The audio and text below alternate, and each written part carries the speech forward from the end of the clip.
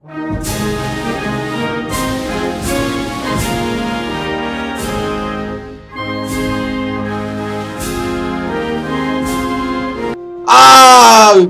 of the Vikings, everyone, and it's finally coming true, guys. We only have a couple. This is gonna be it. I guarantee it. There is no possible, I mean literally no possible way that this could go wrong. Okay, like legitly, I think this is going to be it. Okay. Anyways, though, right now what we are doing is we were trying to, you know, diplomatically get everyone to like us, desired provinces, border friction, same religion, enemy, royal marriage. Gosh, that aggressive expansion ability just hurts us so much. Alright, I'm gonna be sending some relations here. Maybe it just might improve us enough to where they'll like us again. So wouldn't mind having them also as a vassal. By the way, I also mentioned somebody exceptional this year. National tax modifier. National tax modifier is a little more important. I did realize that I can't actually annex these guys because they are of a different religion than me, which really does stink. I was kind of a little bit ticked off when I realized that, because I kind of been spending some good money on these guys. So, yeah, that did not make me feel at all happy. But anyways, what I'm going to start doing is I'm going to cancel all militaristic stop relationship improvement. Because I mean, there's no point. I mean, yeah, if you guys don't believe me, I'll put vassalization. You must have a royal marriage. You must have military alliance, and the target country must have the same religion. Yeah, that's the part I forgot to see. And so, yeah, I'm gonna stop militaristic improvement. And what I'm gonna do is try to fabricate a claim onto the Livonian order.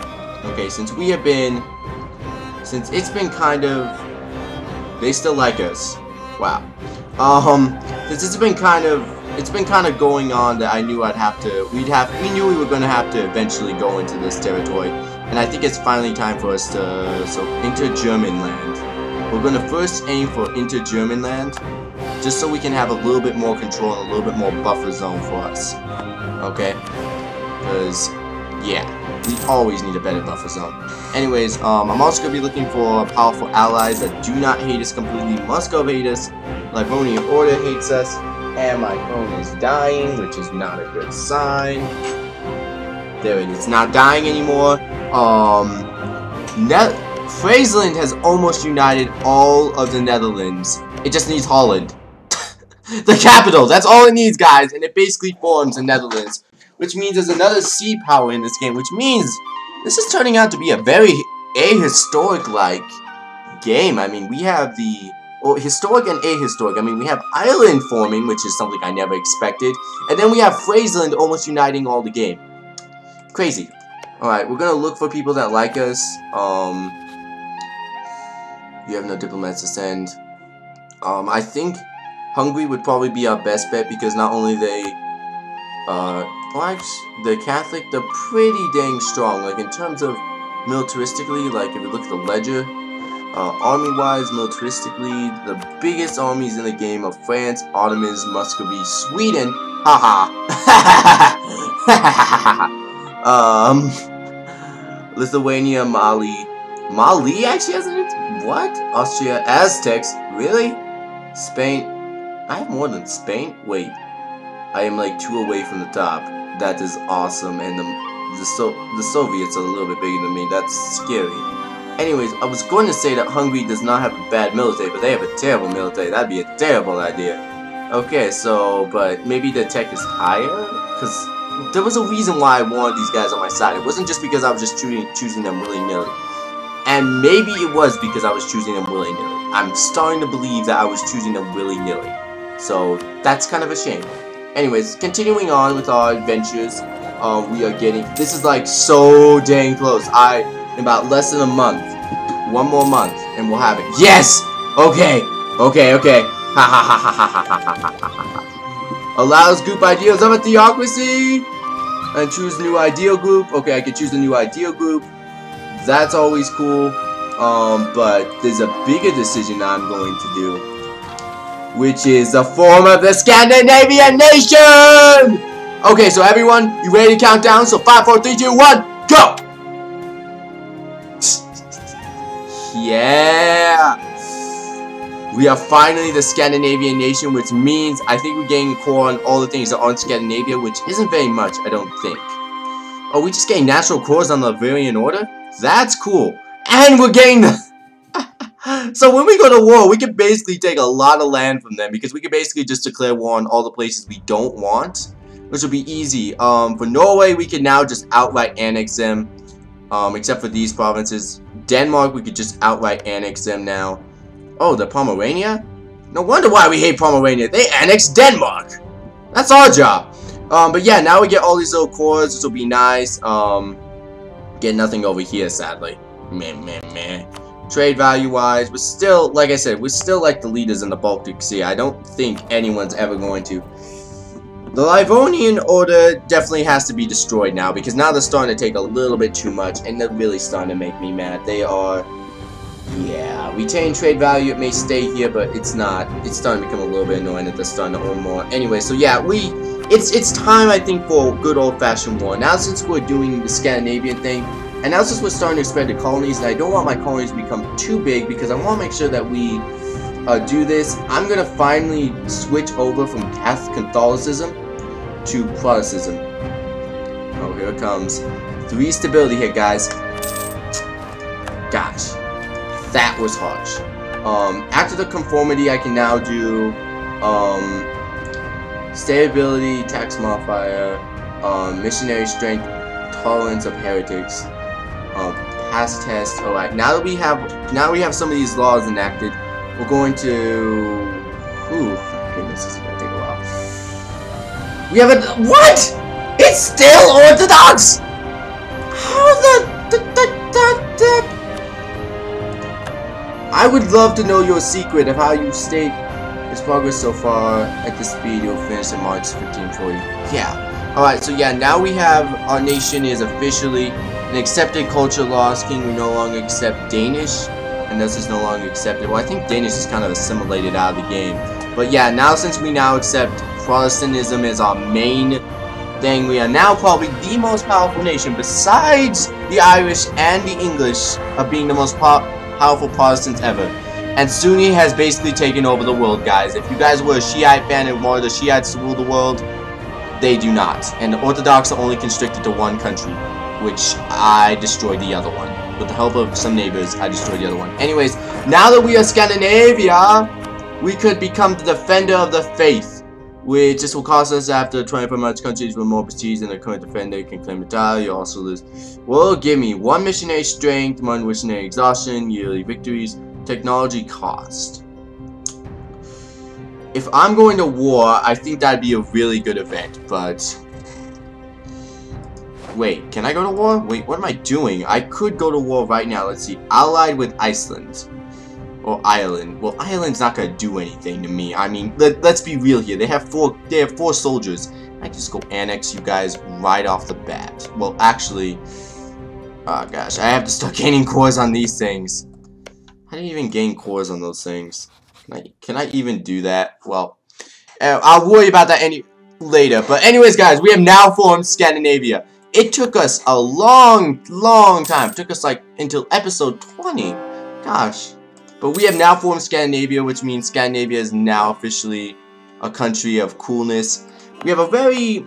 I don't think I could quite say I particularly enjoy the like color right scheme they're going for, but it's not bad, I guess. And we have so much money right now. What am I doing not using it? Okay, let's see. A farming estate, goods produced. Oh man, I could use that. A farming estate. I'm going to build that into Exclaim. Let's see, it's 100% produced. So let's see. Goods produced. So I want to make sure March, manpower, local defensiveness. I can also build one of these, which would also be pretty nice. Let's build this into New St. James. Actually, because New St. James is still going to be a border friction colony for as long as it lives. Like, we're going to have problems in that colony forever. And then over here, our missionary strength is like insanely powerful. Alright, we have an alliance offer from Brandenburg. Brandenburg. Could I get a really good relationship with Brandenburg? Let's see. They are at war with Pomerania, which I could tag along instantly. Truce with Livonian Order, Lithuania, Teutonic Order. Not really, because I do in a coalition against the Hansa. Has a mission of conquer Scalena. What is our mission, by the way? Conquer. Where is that? Owner Rivel and Ryland. Oh yeah, that we'll own that once we gain the conquest thing. Okay. Pass Suffrage Bishop Act, which gives us national tax modifier. Don't think that's actually a good thing. Anyways, new spread of Reformation. Dang it! A revolt. Ah, I have patriotism. That's why I have an army over here, people. If you ever wondered why, that's exactly why I have an army over here. Okay, support all my men for at least a little bit, and gosh, yeah, we're gonna have to start expanding again. Colony damage. Native uprising. Oh no. Well, they're not gonna stop the the growth rate. We basically conquered everything. Over here we have outmatched the natives. Over here we're basically about to outmatch the natives. In about 1 year or 2, they'll basically be outmatched and we can basically go take over this colony. Over here we have a lot of settlers. It's kind of sad. Over here though, units suffered. Now that you guys are now done, now we can get rid of that. Get back to low taxation. Why are we suffering so much affliction? Over here, we can now take a free slot. I've been thinking long and hard about this free slot, and I think I'm going to go with economic ideals. Because, while trade efficiency and all this is kind of good, well, let me review the options for you guys so you know where I'm coming from. Diplomatic ideas is kind of stupid in my opinion. Kamikaze says that the Kamikaze allies with versus other government debts. Well, actually, that's not necessarily too stupid, but it's still not what I want to do at this point. Economic ideas is kind of where I want to go to because I want to make sure I want to get this. This is really where I want to get because, yeah, this just seems like a better production. Expansion could also work if I really additional colonists, but I'm not. See, the problem is that I can't really do this unless I was like, going for the whole like being an entire global empire. And I haven't really chosen an administrative idea. And what am I going to be using? What am I going to be using diplomatic for the next couple of years? That's the thing, though. I will always use my administrative tech for something. But it's not really like I really. Gosh. You know what? I'm sticking to my plan. Let's get economic next. Can we have unlocked the economic ideal group? And also, can we boost our stability? Yeah, we're gonna have to wait a little bit on that. So yeah, once we boost our stability, our money should be also rolling back in, which will be nice. We're gonna have to go a little bit negative for a little bit and deal with a lot of persecution by our recent relatives. And I just realized my own capital is not even Catholic. Well, cannot send a missionary. Tolerance of faith. Yeah, this one is. My goodness. You know, I almost feel like I should leave this one for last. Go to this one. Get my own capital converted first. When's that gonna finish? 1838. Yeah, that's gonna take a lot quicker than my other capital. Okay, now we have all these rebellions starting to happen. Great. So yeah, we got all these Catholics. Yeah, all the Catholic zealots are starting to rise up because all the other countries in the world are trying to reform it. Yeah, it's just the average life in the days of a thing. And now we got a flute. That's pretty cool. Still can pass the suffrage act. I'm really debating that. Yeah, we're still gonna have to wait for that to come up into play. Let's go start killing all these religious zealots. I won. Go kill these religious zealots. Or my vassal will go kill him for me. Thank you, vassal. Oh no, the king. Oh no. You ungrateful swine. Gosh, I'm being the nicest guy possible, and yet they still do stuff against me. It's a good thing I also switched. Because the only Catholic province I have to deal with in the New World is that. But everything else is going to be Protestant, which is what I wanted. Because if they somehow became Because I didn't want to, like, have a big, gigantic... Yes! Okay, that became self-sustaining. Excellent. Let's court. Alright, and we can go into new land. We have to wait a little bit, but we can go into new land in a couple minutes. Alright. Yes. Alright. Let's see, did we ever core this thing? No, it's taking us a little bit. Opposing militaristic schools, attack, or do I want? Let them come for us. Do I want to attack or... Oh. Stability drop, that is really hurting me now. Now we are definitely having trouble a little bit sustaining ourselves. Because now we are just... It's becoming a little bit big now. Now that I'm in negative stability. You better watch out, people, because that gets pretty scary. Oh, I have a free diplomat now. Aggressive expansion thing, that's gonna take so very long to get down. Now since we're different religions, yeah, they're not gonna like me forever. So I better just stop with my militaristic ties to them. Maybe I should probably get a new powerful alliance with someone. Target of a coalition, allied with Venice. I don't. As much as France would be a good, helpful ally, like I'm thinking of this guy's logically, as much as France would be a good, helpful ally, I don't think I should get them as my new ally. Like the new ally. I need somebody else that'd be kind of helpful for me on land. I need to kind of think of this. Let's see. Probably with the Livonian or no. I need somebody that would fight against. Wait, would the Ottomans like me? Against Augusta and I mean, these guys would be perfect if I could get alliance with them. Would it be even possible? No, Ottomans dislike us if we need to have a positive 10 versus with us. No. And they have a Regency Council going on right now. Ooh, that's scary. Because I need to go. Well, I don't think the Hungarians are going to do much, even if I do declare war, but. Because it's going to be too many militaristic roads they'd have to go through to get to me. I don't know. Anyways, let's just continue on with our game. Peasants are uprising everywhere. We have major peasants. Holy shoot, yep, here it comes. Now we're gonna start having major problems. They're going to start coming in waves and waves and waves.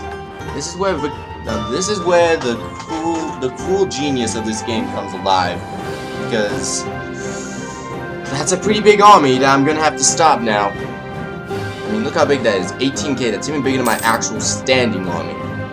It's a sad thing to admit, but it is. Okay, I'm also almost there, so I just need some administrative tech. Yeah, my administrative tech I'm gonna be like occupied for the next like couple of years. I'm gonna go send these two armies to go unite, to go try to deal with that army right over there. Missionary straight fish. Nationalist rebels of what? The jackal? What?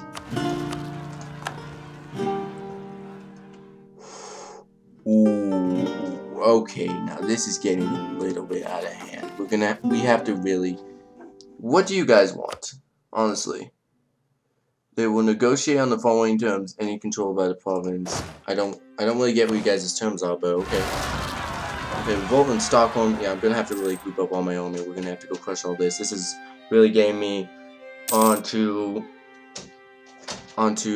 thin grounds. End of turmoil. Yeah, my turmoil is about to just begin. Okay, let's go start crushing these guys here. How are these guys? Okay, let's boost up stability. Let's get out some of these stupid rebels that are, you know, causing friction in my land. Okay, next let's start supporting our military, which I don't remember if I was making money on that. I'm not. Let's support our military for the next like couple battles, because we're gonna have to go through a lot of different things. Come on. We won. Okay, good. Okay, let's go back to our capital. Okay, and there's more rebellions happening everywhere. A royal marriage from Hodenstein. How much do you guys like me?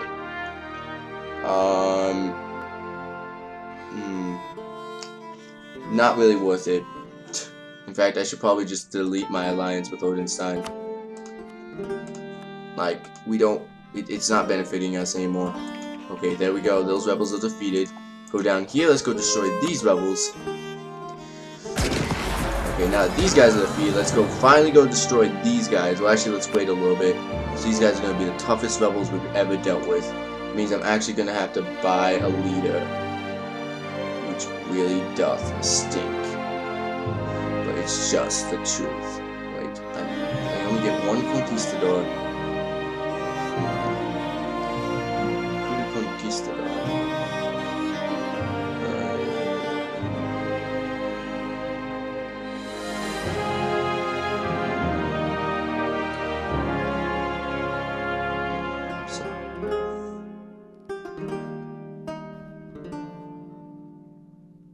Oh, well, what I could do actually is I could just make a militaristic ruler out of my heir. Cool, my heir, and actually my heir would be a little bit better in terms of militaristics. Let's make him lead the army. That's what I'll do. This guy isn't bad. Call ribbing. Go use your militaristic might to go kill these guys. Come on, fight, kill the rebels, kill the major uprising. Yes. Okay, my heir is awesome. He just destroyed rebels like that. Okay. And alliance from Macrosavia? Where's Macrosavia? No. That nation is gonna get gobbled up like as quick as cheese. It's not even worth my time. And then oh shoot. Wait, well, hey, a lot of things are happening. People don't want to be conscripted. Usually our system of national conscripts, okay, whatever. I'll lose some stability. My king, the savages, oh shoot. Oh no. Oh yeah, my king's okay, no. Oh no. Oh no. Wow, that colony is having difficulties. Yeah, I'm definitely gonna have to go send some armies to go deal with the natives, because that's like the third time they've done that. And I'm sorry, but after the third time, you guys really just gotta, you know, be quiet. I guess in a sense. Yeah, because that's just like too much. That's just like too much right there. I mean, I'm trying to be nice here, but seriously, that basically pushed my patience. Alright, and I really want to get down to this land, but I'm going to have to wait for at least one of these two guys to actually create a port. And I'm going to have to wait for them to be sphered, which is going to take me a while. But anyways, guys, I think this is the end of the episode. We just did a major war. We just had a major conflict. We just succeeded through a major conflict. I think we're still falling behind on technology.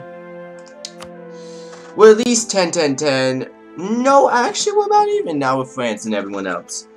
9-10-12. Yeah, we're about even with everyone else, so it's not too bad. I think next episode what I'm going to do is I'm going to officially finish off Norway and just take the rest of everything that is going to be mine, and then just, you know, take the rest of my land up here, so I don't have to keep keeping troops up here and have to worry about a Norwegian counter-strike where they will try to take back all of their previous land, which would be scary.